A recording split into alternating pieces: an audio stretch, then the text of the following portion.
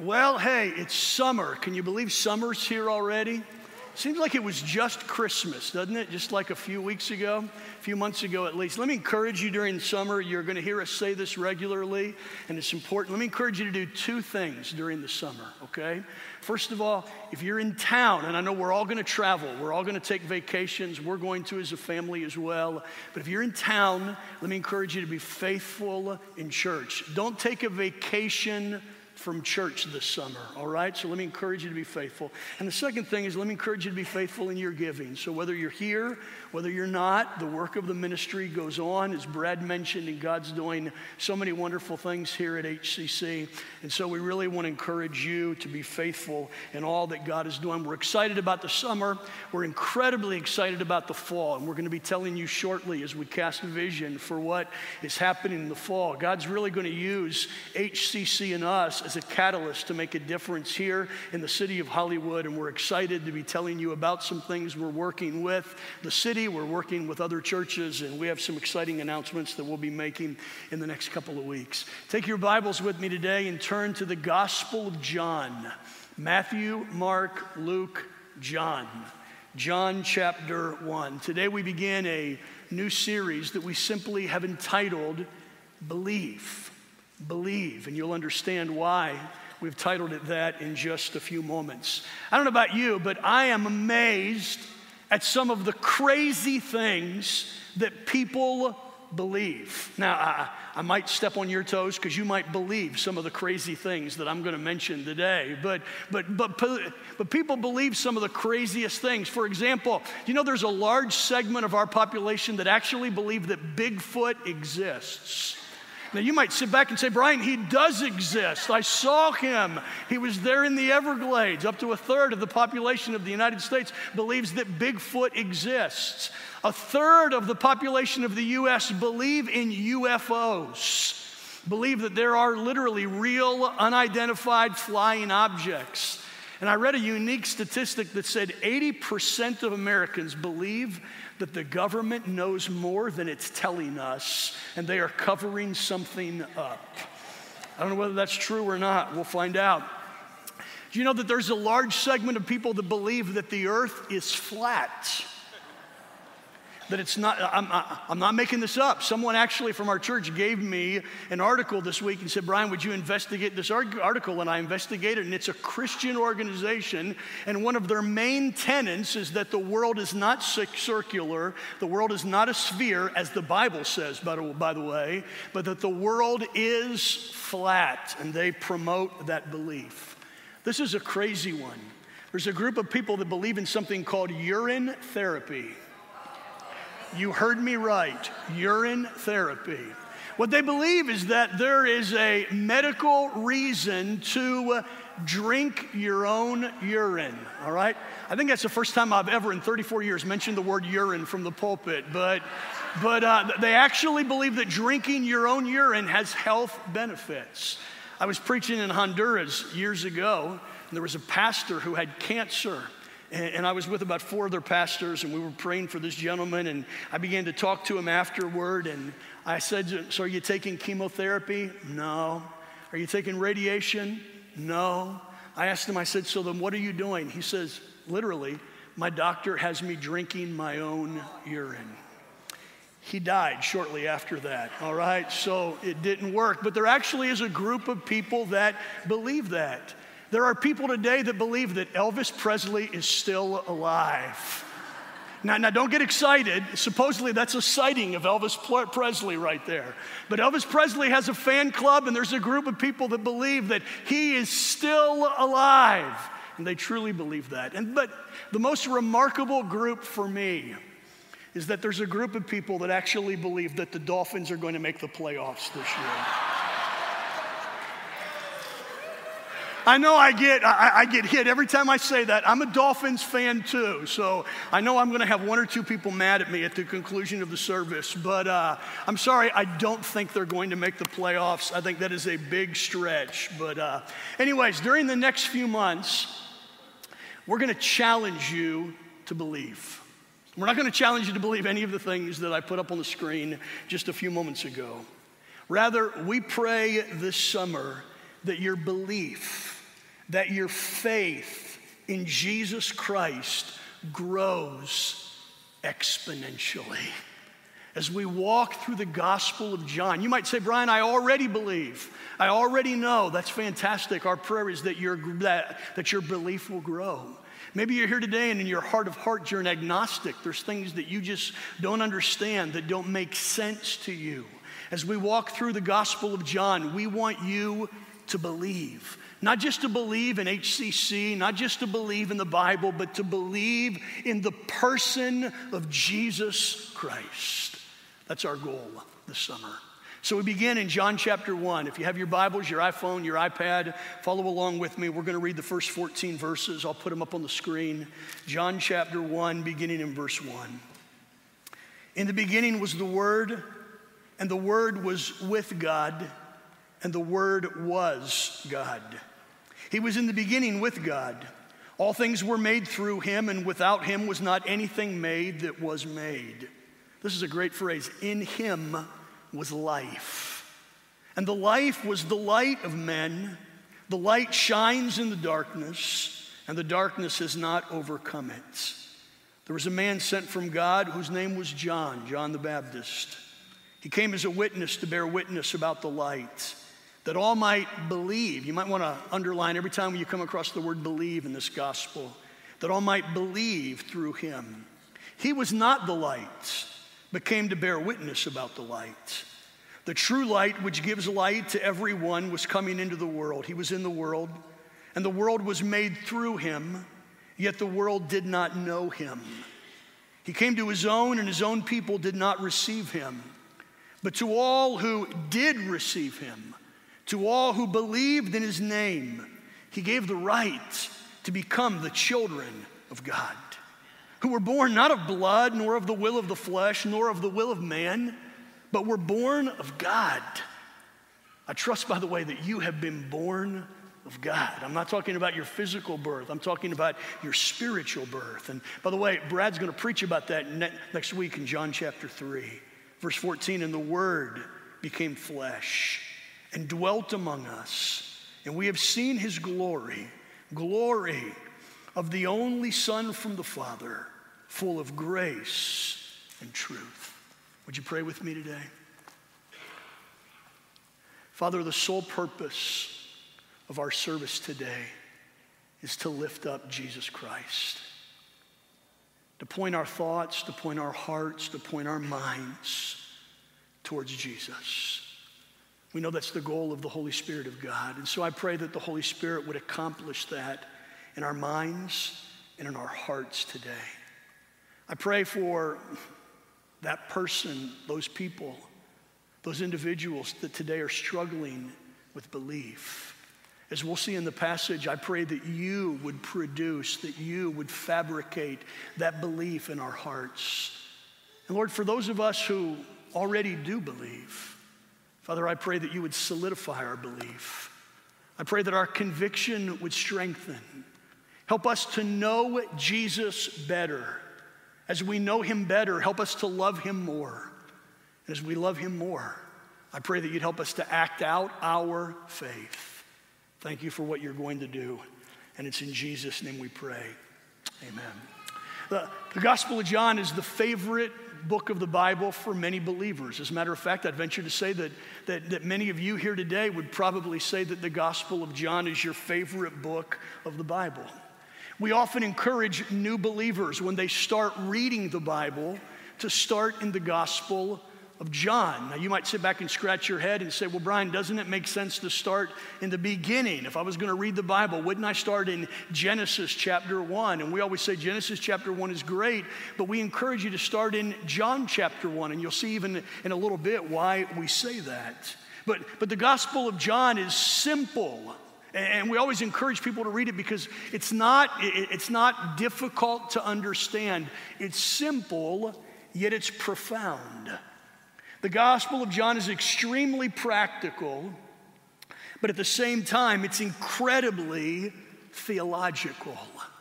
The Gospel of John contains some of the most well-known passages in the New Testament. If I mention some of these, you would know these. John contains John 3:16. For God so loved the world that he gave his only begotten Son, that whoever believes in him won't perish but have everlasting life. The Gospel of John contains John chapter 14 and verse 6, where Jesus says, I am the way, the truth, and the life. No one comes to the Father except through me. The Gospel of John contains chapter 17, which is the great high priestly prayer, the Holy of Holies, as it were, of the New Testament. It contains fabulous passages. Matter of fact, I would encourage you this summer to read through the Gospel of John. John is a tremendous storyteller. He weaves imagery, he weaves metaphors and theological language into a brilliant and beloved depiction of the life and the character of Jesus Christ. So as we dive into this, if you have your outline in front of you, there's a couple of things that I just kind of like to drive home for us today. The first is this. The Gospel of John was written with a purpose. The Gospel of John was written with a purpose. Now, John is the fourth book of the New Testament. You know that, Matthew, Mark, Luke, and John. It's the fourth gospel. So we call those four first books the four Gospels. The first three books of the New Testament, Matthew, Mark, and Luke, are often referred to as the synoptic Gospels. You maybe have heard that term before. The term synoptic simply means, or it has the idea of being the same. In other words, Matthew, Mark, and Luke, those first three Gospels, relate many of the same stories, and interestingly, in the same order. Now, quite frankly, there's disagreement as to which book was written first. Most people hold to Markan authorship, or Markan priority is what they call it, Mark being the first book written of the New Testament, but some believe Matthew was written first. Regardless, those three books contain very much of the same information, and interestingly, they're written in the exact same order. The first three books of the New Testament were written shortly after Jesus' death. They were written some 30 years after Jesus died, somewhere around AD 60.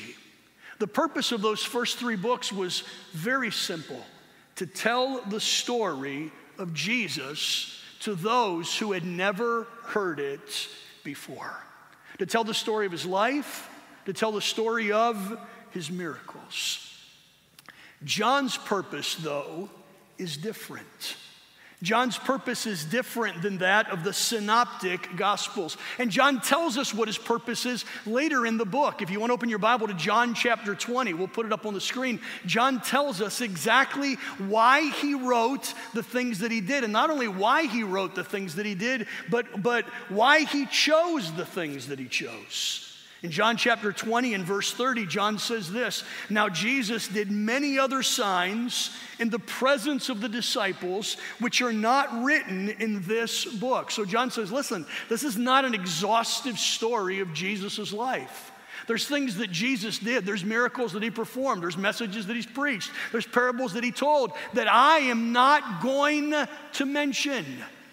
As a result, he doesn't mention much of what Matthew, Mark, and Luke says. He doesn't mention it because he doesn't believe in it, but he says there's just a lot of things that Jesus did, and I didn't write everything he did in my book.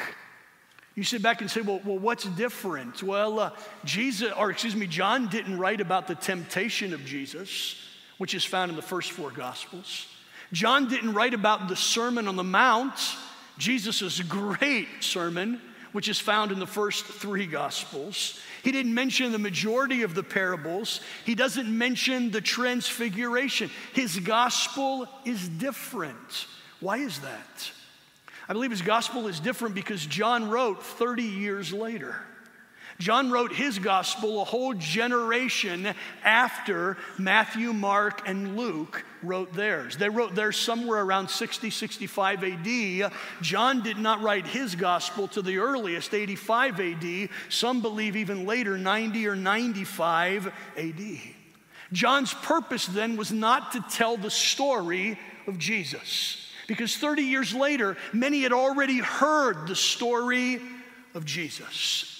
John's purpose was to defend Jesus' deity, to defend Jesus' divinity. You see, during those 30 years since the writing of Matthew, Mark, and Luke, false teaching had entered into the church. Gnosticism and other false beliefs had entered into the church, and many who called themselves followers of Christ, or many who called themselves believers, actually had come to the place that they began to deny the deity of Jesus Christ.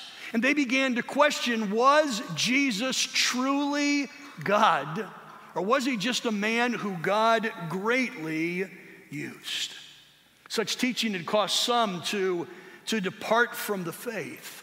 And so John writes this gospel with a specific purpose. Verse 31 of chapter 20 says this. He said in verse 30, he said, there's some things that I just didn't write. There's a reason for that. Verse 31, but these are written. John said, the things that I've included in my gospel, these are written so that you might believe that Jesus is the Christ, the Son of God, and that by believing you might have life in his name. So if you're following along in the outlines, the next thing I wrote is this: John's purpose is to cause us to believe. The word believe is found some 240 times in the New Testament. It means to accept something as true. The terms believe and faith are synonyms. Faith is a noun, believe is a verb. But faith is something that we possess. Believe is something that we do. And we're going to see that at the conclusion of the message today. But John tells us that he wants us to believe two things. John said, I've written all of my gospel, all 21 chapters, so that you might believe that Jesus is the Christ, the anointed one. So that you might believe that Jesus is the Messiah, that you might believe that he is the Son of God. So, without apology, the purpose of our study this summer is for you and I to come to a greater conviction as to the messiahship of Jesus Christ, as to the deity of Jesus Christ, and that conviction would transform our lives. John says it this way, so that you might have life in Jesus' name. So today we start in chapter 1. As I read the first 14 verses just a few moments ago, you may or may not have noticed a similarity between Genesis chapter 1 and John chapter 1. Let me just ask, how many of you noticed the similarities? We read that between Genesis 1 and John chapter 1. You all get stickers at the end of the service. Brad's going to be back there, and you can put a sticker on your forehead. There's an unbelievable similarity between the first chapter of the Bible and the first chapter of John's gospel. Someone has said it this way, that there are echoes and shadows of the creation in John chapter 1. Now you remember, we just finished a series called The Story of God, in which we talked about four things: creation, fall, redemption, glory. And it was just 4 weeks ago that we spent time in Genesis chapter 1. So put your thinking caps on with me, and let's notice just a few similarities between Genesis 1 and John 1. So let me ask you today, what are the first 3 words of the Bible? In the beginning. What are the first 3 words of the Gospel of John? In the beginning. So John begins where? All the way back in the beginning, just as Moses did in the Pentateuch. So we see a similarity there. We see the similarity in Genesis chapter 1. We see that one of the first things that God created was light, and we see him dividing the light from the darkness. As a matter of fact, it says that he divided the light from the darkness, and he called the light day, and he called the darkness night. And then he created the sun, and then he created the moon. Well, here in the beginning of John chapter 1, we find Jesus being referred to as the light. And it talks about the fact that he came in a world that is dark to bring light to a dark world. The other illustration that's used throughout this is the fact of life. In verse 4, it says, in him, in Jesus was life. And man, you can't read Genesis chapter 1 without seeing life just begin to pop up. So he creates the plants, there's life, and he creates the animals, and there's life, and then he creates man, and there's life. So here in Genesis chapter 1, we see the beginning. We see light from darkness. We see life. We see a very intentional similarity between John chapter 1 and Genesis chapter 1. And so as we read through that and prayed through that, we ask ourselves, why? Why would John begin differently than Matthew, Mark, and Luke? Matthew begins with a genealogy, and all of them begin differently. Why would John go all the way back to the beginning? There's a reason for it. It's the second point in your notes, and I believe this. It's this. John wanted us to see that Jesus is the hero of the story of creation. Let me say that again. Jesus is the hero of the story of creation. And so John says, listen, I want you to know that Jesus just didn't begin in the New Testament. He's not just a New Testament character. He has always existed. So with that in mind, John highlights three truths about Jesus that elevate Jesus to the hero of the story of creation. So if you have your outline in front of me, the first thing that I wrote is this: Jesus was present before creation. Jesus was present before creation. John 1:1, in the beginning was the Word, and the Word was with God, and the Word was God. So as you read that, now sometimes we're seasoned Bible readers and we've grown up in church, we immediately know who that is. But imagine that you're reading that as an unbeliever for the very first time. You're an agnostic who's reading that for the very first time. And you read the word, the Greek word is logos, and so the logos was there in the beginning. It was there with God. You would have no idea who John is talking about. And you don't know who John is talking about really till you get down to verse 14. And when you get down to verse 14, John all of a sudden clears up the muddy waters because he uses that same term. And he said, the word, logos, the word became flesh and dwelt among us. And so John there, in a very poetic way, is outlining for us what we refer to as the incarnation. And often we'll use John 1:14 as Christmas because it talks about the fact that Jesus came and he took on human form. So understand, going back to verse 1 where John says, in the beginning was the Word, we must understand to whom John is referring. John is referring to none other than Jesus Christ himself. And John is demonstrating for us that Jesus existed before creation. Jesus wasn't created by God. I read things and I have discussions with people all the time, and there's a group of even believers that would sit back and say, no, Jesus was created by God, and they take that phrase that he was God's only begotten Son, and they would say, no, he did not always exist, but sometime later God created him. John tells us differently. John says that he was there before the world was created. He was there in the beginning by God. Some believe that Jesus didn't become God or didn't become the Son of God until birth. And so when Jesus was born in Bethlehem, God decided to make him his son. So God took this human little boy and elevated him to sonship. And Jesus became, as a result of God's decision, the Son of God. Others would sit back and say, well, Jesus didn't exist until he was born in Bethlehem. John refutes all of those theories.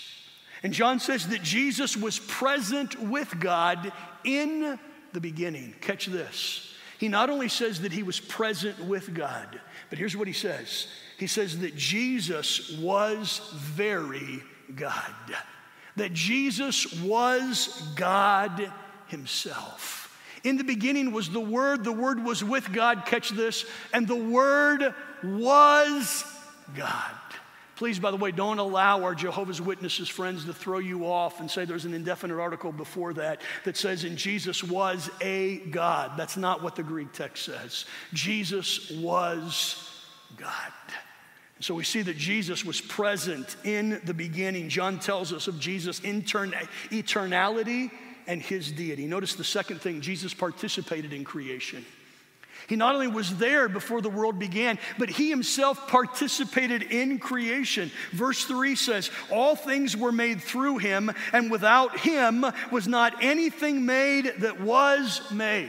So substitute him, the pronoun him, for Jesus or the verb. All right, once again, all things were made through the verb, the logos, Jesus. And without him, or word, I'm sorry, I keep saying verb. I just spoke in Spanish, and the term is verbo, eh? And so the word is there. All things were made through him, and without him, without Jesus, was not anything made that was made. Here's what John is saying. Jesus was intricately involved in creation. Everything owes its existence to Jesus. And notice it doesn't say that everything was made by him. It's really interesting, the preposition that John uses. It says everything was made through him. So the idea being that we see both the Father and the Son involved in creation. God the Father, the Creator, and the Son being the one through which that divine power flowed. And all things were created through Jesus Christ. The Apostle Paul confirms that in 1 Corinthians chapter 8 and verse 6, where Paul says this. Catch this is a great verse. Yet for us there is one God the Father, for whom are all things, and for whom we exist, and one Lord Jesus Christ, through whom are all things, and through whom we exist. Notice what Paul does. He takes the attributes of deity, which are applied to God the Father in the first phrase, and he applies them to whom? To Jesus Christ in the second phrase. And he says that all things were created by him. So Jesus was present before creation. Jesus participated in creation. Notice the third thing that John tells us in verses 4 through 14. John tells us that Jesus is the perfect fulfillment of creation. This is what I believe. This is the point that John is coming to. Let me flesh this out for just a second.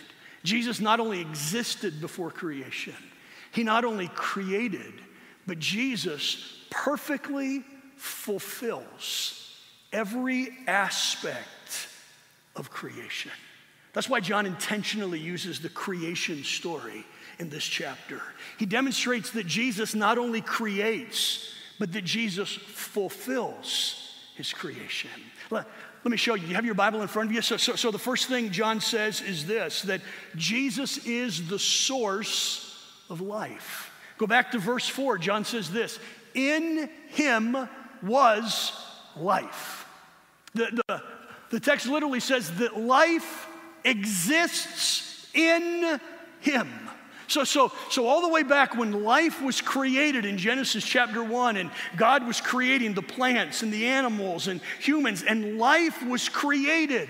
That life, John says, existed in Jesus Christ. He is the source of our life. Here's a great verse, or two verses. Mark these down and you can read them later. Colossians chapter 1, verses 16 and 17. Paul says this, for by him, by Jesus, were all things created. In heaven and on earth, visible, invisible, thrones, dominions, rulers, or authorities. All things were created through him and for him. I love this phrase. He is before all things, and in him all things are held together. The word there is the idea consist. If you have an older King James translation, it says, in him all things consist. What does that mean? It means that he is holding everything together. Remember the old song, and we could sing it in Sway today. We could all sing it together. He's got the whole world in his hands. He's got the whole world Nobody wants to sing it with me. Some of you are swaying with me just a little bit. All right. You're probably dating yourself just a little bit. All right. That's exactly what John is talking about. It's exactly what Paul is talking about. Life exists in him. And without him, there is no life. That's what John says. Jesus is the source of life. Jesus is the light that shines in darkness. He says that here. Later on, Jesus says in John chapter 8 and verse 12, he says, I am the light of the world. I am the light that shines in the midst of darkness. Whoever follows me will not walk in darkness, but will walk in light. And then I alluded to it. Jesus is the perfect man. Verse 14, the Word became flesh and dwelt among us. The wording that John uses is so majestic in that verse. He not only became one of us, but the idea is that he became the best of us. He left heaven and he moved into our neighborhood, as the Message Bible says. God himself left the glories of heaven, took upon himself human flesh, moved into this sinful world and became one of us. But not only one of us, he became the best of us. He became the perfect example of what God intends for us to be. So that's what John says in the chapter. He's elevating Jesus Christ. This is the one who's worthy to be believed. And he says he's the hero of creation. But then he answers the question, so how should we respond to our hero? If Jesus is the hero, how should we respond to our hero? And from verses 9 actually through 17, John kind of fleshes that out. Amazingly, and some of you know the context of these verses, amazingly, Jesus was not well received by those to whom he came. Now you would think that when God came to earth, the inhabitants of earth would roll out the red carpets and their creator would be majestically welcomed. That's not what happened when Jesus came. Verses 10 and 11 say this, he was in the world was made through him, but the world did not know him. He came to his own. He came to his own people, and his own people did not receive him. I read that and I asked myself the question, how crazy is that? How crazy is that? He was rejected by his own creation. And if that wasn't enough, he was rejected by his own people, the Jewish people. He was born amongst them. He grew up amongst them. He was rejected by them. Verse 12 is the key verse for us. So having laid out that he's the creator, that he came to the world rejected him, his own people rejected him, John makes this statement. He transitions to us, which I like. He says in verse 12, but to all who did receive him, who believe in his name, he gave the right to become the children of God. So here, the world at large rejects the creator who comes to earth. But John says, but for that group of people who did believe in him, who not only believed him, but received him, God gave them the right to be called the children of God, even to those who believe on his name. Let me give you 3 truths and we'll wrap it up this morning. The first is this, catch this. This might be the most profound thing we say. It's deep, you gotta catch it, okay? Belief doesn't begin with you, it begins with God. Belief does not begin with you. It begins with God. In other words, you can't make yourself believe. You can't muscle your mind to the point that you believe something that is false. Let me give you an example today. What if I stood up today and I said, I got a groundbreaking truth for you today. 2 + 2 does not equal 4. I'm here to tell you 2 + 2 equals 5. Now, I know some of you have respect for me, and I mean, you love me, but you're not going to walk out of here saying, oh my word, I learned something new today. Brian taught me something that I never knew before. 2 plus 2 doesn't equal 4. 2 plus 2 equals 5. You're not going to do that. Why? Because you're not going to change your mind to believe something that you already know. Does that make sense? Listen, you're not going to walk out of here today after talking to Dr. Hill and say, man, unsweetened tea is better than sweetened tea. They're not going to talk to you and arrive at that conclusion, are they, Mike? Not at all. Why is that? Because sweetened tea is always better than unsweetened tea. Can I get a witness? Anybody say amen, right? All right, you know that. Nobody's going to convince you of something that you already know. So here's the idea.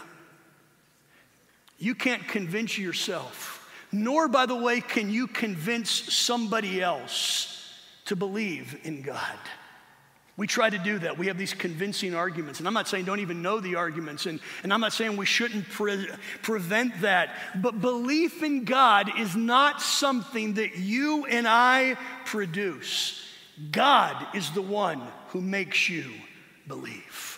So in verse 12, he says, all those who receive him, he gave the right to be called the sons of God, even those who believe on his name. Notice verse 13, who were born not of blood, nor of the will of the flesh, nor of the will of man, but what? Of God. So in reality, there's no such thing as a disciple of Brad or a disciple of Brian or a disciple of Paul or a disciple of Peter, because we don't have the ability to convince anyone to make anyone believe. It's not of blood. It's not of flesh. It's not of man. It is of whom? It is of God. Later on, Jesus says this in John. Let me find it. He says in John 6:44, Jesus says, no one can come to me unless the Father draws him. You can't produce faith in your life. You can't produce belief in your life. It's God who produces it in you. It's God who produces it in me. So you sit back and say, shoot, Brian, then what can I do? Am I supposed to just sit here and just wait for God to fill my heart with faith, fill my mind with faith? The Bible gives us a little bit of a clue. You see, we give God an open door whenever we expose ourselves to the Word of God. You see, Paul says it this way in Romans chapter 10 and verse 17. Faith comes by hearing, and hearing by the Word of God. He actually gives us a mathematical formula there saying that your faith will grow in comparison or in accordance to the amount of time that you spend in God's Word. Okay, can I give you a simple mathematical formula? It's not 2 plus 2 equals 5, all right? Let me give you a simple mathematical formula. More Bible, more faith. Less Bible, less faith. If you look at me today and say, Brian, you know what? I'm really struggling with my faith. I'm going through something that just doesn't make any sense to me. I'm really beginning to question. You're probably not spending enough time in God's Word. More Bible, more faith. Faith comes by hearing, hearing by the Word of God. Now catch this, we live in the most biblically illiterate generation in the history of our country. Why do we have so little faith in our country? Why do we have so little faith in our churches? Why are we not accomplishing great things for God? We're not giving God an opportunity to produce faith in our life. Word of God, spend time in God's Word. Here's the second thing, is through prayer. The disciples said it this way, very simply in John chapter 17 and verse 5. The disciples looked at Jesus and they said this, increase our faith. Increase our faith.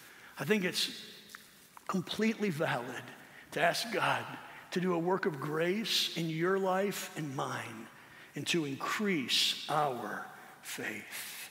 The first thing is this: belief doesn't begin with you, it begins with God. The second thing is this: belief results in you becoming a child of God. Belief results in you becoming a child of God. The term child here is an extremely intimate term. John uses it intentionally. It's not the word son, it's the word child. John uses it intentionally. Listen, you get it, all right? You have a lot of friends, you have a lot of family, you have a lot of acquaintances, but you have very few children. And who are the most precious people in your life, moms and dads? Who are they? They're your kids. It's to them that you demonstrate that care, that tenderness, that compassion, that patience. Maybe not all the time, I get it, but generally, God understands that. And God says that whenever we understand who Jesus is, and with his help and with his empowerment, we respond by belief and we respond by faith, that he at that moment gives us the right, the privilege to call ourselves a child of God. So I want you to know today that if you're here and you have by faith trusted Jesus Christ as your personal Savior, you are special to God. You are his special child. You are his special treasure. You mean so very much to God that he pours out extra love on you. He pours out extra grace on you. He pours out extra mercy on you. Why? Because you are his child. I love how Paul says it. I love how Paul says it in Romans chapter, all of a sudden I got a brain freeze here. In Romans chapter 5, Paul talks about, let me find it because I'm not going to say it correctly. In Romans chapter 5, Paul talks about the fact that when we were weak, Jesus died for the ungodly. For scarcely for a righteous person would one die. For a good person, some would even dare die. But I love this. But God demonstrated his love toward us in that while we were yet sinners, he died for us. He demonstrated this unbelievable grace to us so that we could become his children. Let me show you the last thing, and I'm done. The last thing is this: belief grants you access to grace upon grace. I love that phrase. Notice verse 16. John says this: for from his fullness we have all received grace upon grace. The idea literally means grace on top of grace. You said, Brian, what are you talking about? Let me illustrate it this way. You ever going to buy an ice cream cone and the lady says, do you want one scoop? And you go, I don't want one scoop. I want 3 scoops, all right? I want 1 scoop of this and another scoop and another scoop. Keep piling it on. That's the idea that John lays out in the passage. God gives you, God gives me, God gives us as his children so much more than we could ever deserve. He gives you more grace. So here's what John says. John says, I want you to know who Jesus is. And I want you to know who he is because I want you to believe. I want you to believe that he's the Christ, the Son of God. And by believing, I want you to have life in Jesus' name. And I want to demonstrate my grace to you. James says he gives more grace. So here's the walkaway point. Well, first of all, if you're here today and there's never been a moment in your life when you realized your desperate need of Jesus Christ, you realized that you were a sinner and that as a result you were depraved and you were condemned and that you needed a hero to come and rescue you, and you've never reached out to Jesus Christ, I would encourage you in your heart today to come to that place where you recognize your need of Jesus. Humble yourself before him. Confess your sins before him. Cry out to him and ask him to be your Lord and your Savior. And if you do that, he'll transform your life. But I would also encourage believers here today. I know I'm talking to a majority of believers. And I would remind you what we said in the very beginning, that to believe is a verb that causes us or calls us to action. Believe is not a passive verb. It's not like we trust Christ and we sit back and Okay, God, I'm believing. That's what I'm doing. I'm believing. You know, how are you serving the Lord? I'm believing. That's what I'm doing right now. That's the way a lot of believers respond to faith. Faith is not a passive verb, belief is not a passive verb. It's an action verb.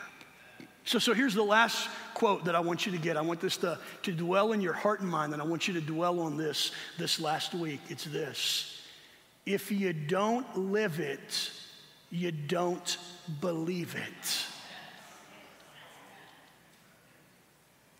If you don't live it, you don't believe it. It breaks my heart to see so many people today who claim to be followers of Jesus Christ, and yet they live like his enemy.